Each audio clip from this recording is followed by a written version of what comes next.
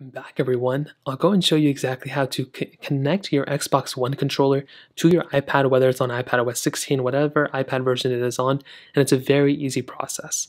Now, the first thing you want to do is you want to make your way over to your Bluetooth settings on your iPad, and you'll basically come into your panel that looks like this on your specific iPad. So make your way over to your Bluetooth. You want to make sure Bluetooth is on.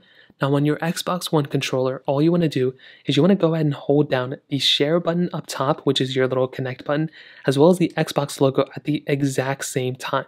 So when you do that, you'll sometimes get into a panel that'll pretty much just show your Xbox One controller starting to connect to your specific one. So you just want to go and hold down these buttons, and once this light starts blinking like this, you'll see that your iPad will go ahead and discover it at some point. Sometimes it may take an extra second or two, but in this case, all you need to do is you want to go ahead and find your specific controller. I believe this is the controller I had in the first place, and as you can see, it didn't. And there we go. Sometimes if you hold down both buttons and those don't work, you can also just hold down this specific top button, and you should be able to see this pop-up come up. Now, all you have to do is go and click on the controller like so. And then you'll basically get into a panel which pretty much looks like this in a second, where the controller will pretty much pop up onto this spot.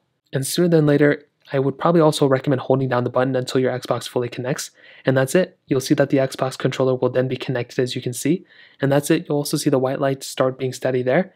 And that is pretty much it. You can also actually go ahead and add a battery toggle for your specific You can also add a battery toggle to your specific iPad home screen, or at least on the side, and you should be able to see the battery life on your iPad as well on the controller too, but I guess it doesn't really show us like that, but that's pretty much how to do it. If you have any other thoughts or questions, let me know in the comment section below.